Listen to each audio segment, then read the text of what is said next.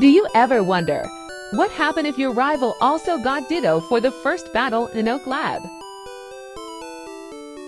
Ditto only skills is transform. Let's see which Dittos are stronger.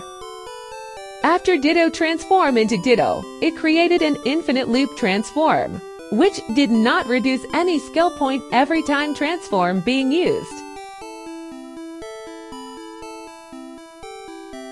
thus causing rival Ditto fail to transform and lose their skill point. Then rival able to beat my Pokemon using struggle. So the conclusion is defeat either way. Whose Ditto used struggle first it win the battle.